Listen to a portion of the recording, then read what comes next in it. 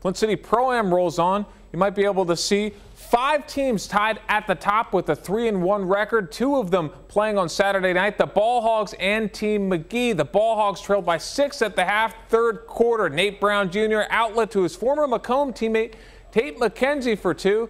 Then it's Brown, quick pass to the former SVSU Cardinal Vern Nash, smooth on the mid-range jumper. Brown was setting the table late in the third, time to eat. Pull-up 3, nothing but net for the former Davison star, cuts the lead to 2, but that's as close as the Ball Hogs would get. The Joshie toll-free.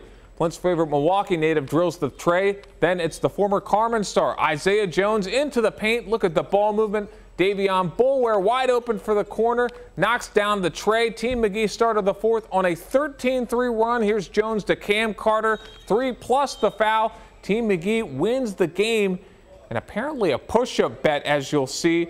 The final score in this one, 82-78.